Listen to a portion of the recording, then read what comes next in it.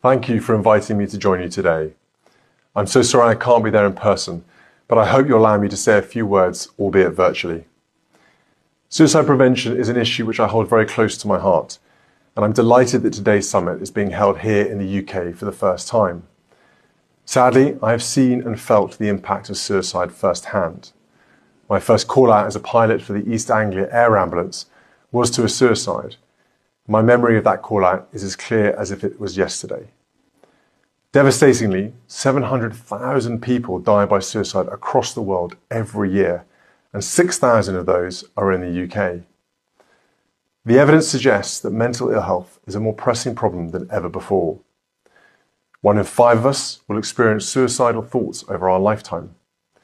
That is why this year's summit is so important, and by coming together today, I hope that you are able to share best practice and discuss how support and attention can be mobilised across the globe.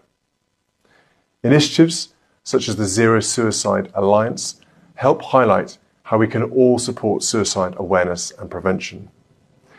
Nearly 2.7 million people have accessed its suicide prevention training. Here in Liverpool, Merseycare NHS Foundation Trust is actively working to seek out new ways to prevent mental health crises. I have visited many suicide prevention and support services over the years, including the innovative Life Rooms in Liverpool back in 2017, and more recently, James's Place Sanctuaries, which also began life here and are now being rolled out across the country. I'm immensely proud of the UK's role in helping advance suicide prevention techniques, which are shared around the world. We're all extremely grateful for your commitment to such an important cause, and I hope this summit, with all the ideas and expertise within it, can make real strides towards eliminating suicide. Thank you.